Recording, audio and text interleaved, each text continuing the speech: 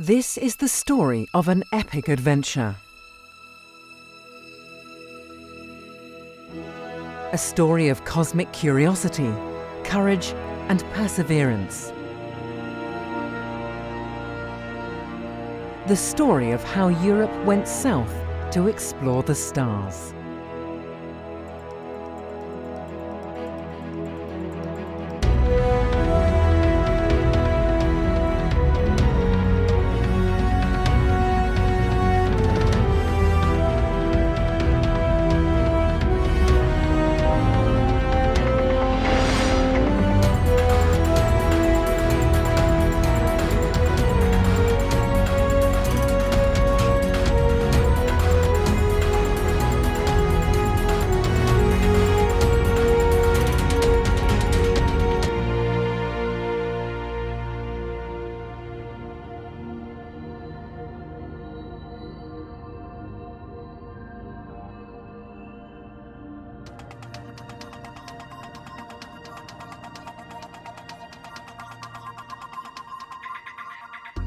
Welcome to ESO, the European Southern Observatory.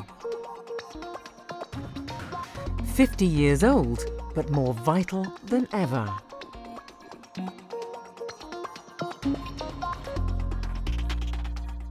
ESO is Europe's portal to the stars. Here, astronomers from 15 countries join forces to unravel the secrets of the universe. How? By building the largest telescopes on Earth, designing sensitive cameras and instruments, scrutinizing the heavens. Their work has looked at objects near and far, from comets traversing the solar system to distant galaxies at the very edge of space and time, giving us fresh insights and an unprecedented view of the universe.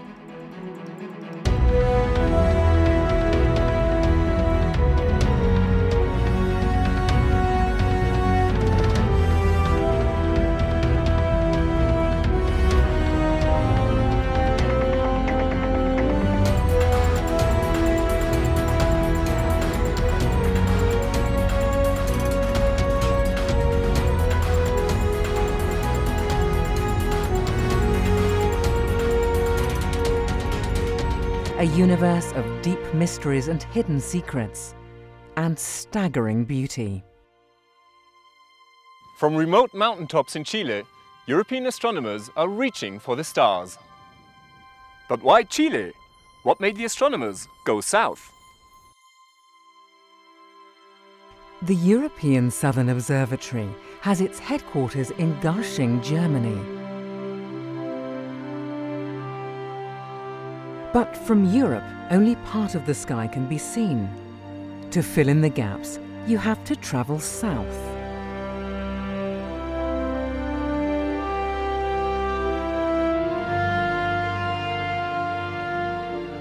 For many centuries, maps of the southern sky showed extensive blank areas, the terra incognita of the heavens. 1595. For the first time, Dutch traders set sail to the East Indies.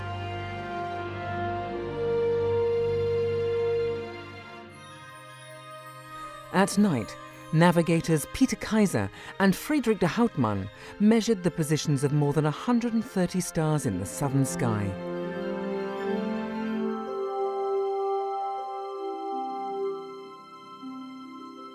Soon, celestial globes and maps showed 12 new constellations, none of which had ever been seen before by any European.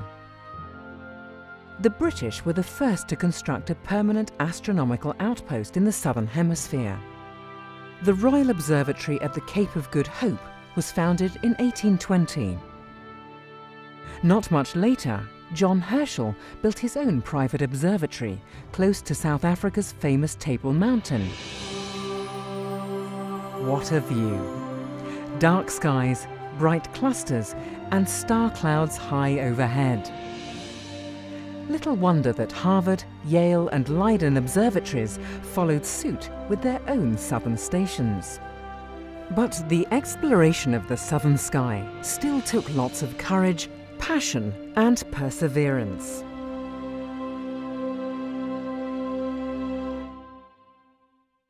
Until 50 years ago, almost all major telescopes were located north of the equator. So why is the southern sky so important? Well, first of all, because it was largely uncharted territory. You just can't see the whole sky from Europe.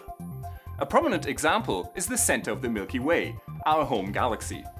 It can hardly be seen from the northern hemisphere, but from the south it passes high overhead. And then there are the Magellanic Clouds, two small companion galaxies to the Milky Way. Invisible from the north, but very conspicuous if you're south of the equator. And then finally, European astronomers were hindered by light pollution and poor weather.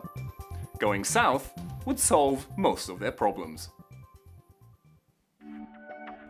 A scenic boat trip in the Netherlands, June 1953. It was here, on the IJsselmeer, that the German-American astronomer Walter Baade and the Dutch astronomer Jan Oort told colleagues about their plan for a European observatory in the southern hemisphere. Individually, no one European country could compete with the United States. But together, they might. 7 months later, 12 astronomers from 6 countries gathered here, in the stately Senate room of Leiden University. They signed a statement expressing the desire to establish a European observatory in South Africa. This paved the way for the birth of ESO. But hang on, South Africa? Well, it made sense, of course. South Africa already had the Cape Observatory and, after 1909, the Transvaal Observatory in Johannesburg. Leiden Observatory had its own southern station in Hartbeespoort. In 1955, astronomers set up test equipment to find the best possible spot for a big telescope. Zeekoergat in the Great Karoo or Tafelkopje near Bloemfontein. But the weather was not all that favourable. Around 1960, the focus shifted to the rugged landscape of northern Chile. American astronomers were also planning their own Southern Hemisphere observatory here. Harsh horseback expeditions revealed much better conditions than in South Africa. In 1963, the die was cast. Chile it would be. 6 months later, Cerro La Silla was picked as the future site of the European Southern Observatory. ESO was no longer a distant dream. In the end, 5 European countries signed the ESO Convention on the 5th of October 1962, the official birthday of the European Southern Observatory. Belgium, Germany, France, the Netherlands and Sweden were firmly committed to jointly reach for the southern stars. La Silla and its surroundings were bought from the Chilean government. A road was built in the middle of nowhere. ESO's first telescope took shape at a steel company in Rotterdam.